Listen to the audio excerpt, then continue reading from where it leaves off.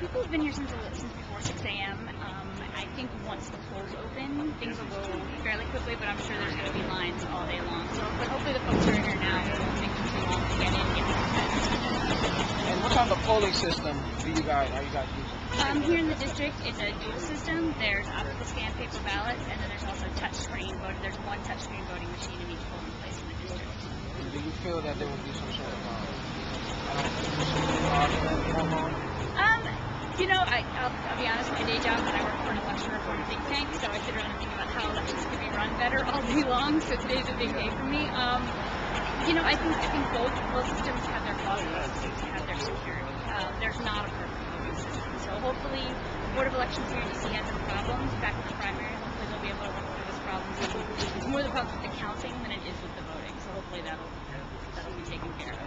You guys using ballots, is that throughout the whole DC? Yeah, it's in every polling place. It's optical scan ballots, which are kind of like the Scantrons you take for tests, and then there's also one electronic polling machine in each polling place as well. And those are handicap accessible, but they're also anyone can go up and use it. And what is the difference between this election and the polling system you guys used before you used it?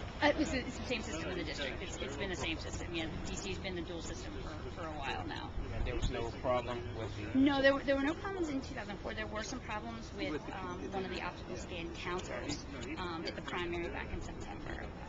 Whether or not that's been taken care of, we'll find out tonight, sometime after 8 o'clock. But, so hopefully that they got that sorted out. When do your polls close? The polls close here at 8 p.m. And another question, what is your understanding of what happened in Chicago with the county of votes? The problem in Florida was the type of ballots that they used. They were punch card ballots, and so there were a lot of times people punch all the way through, and that's where the term CAD came from. It's a little piece of paper that didn't go all the way through. There were also issues with what they called butterfly ballots, where ballots were like this, two different pieces. So there were lots of issues with those in Florida in 2000. Hopefully Florida has gotten itself worked out between now and 2000. We'll see. Sure. I'm here in the district.